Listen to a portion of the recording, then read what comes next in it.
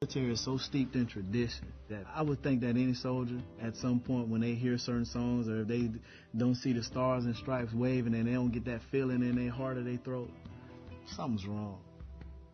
Something's wrong. I've been doing this for a long time, and every now and then when I see the flag waving and the sun's behind it, that just gives you that feeling like, wow, I'm part of something much larger than myself. The Army values are just what I would consider core characteristics of a human being.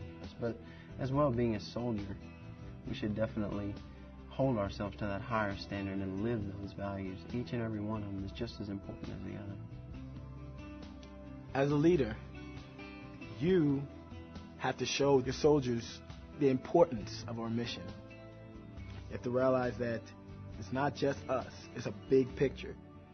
I really think there is no more honorable profession than to be a soldier in today's Army.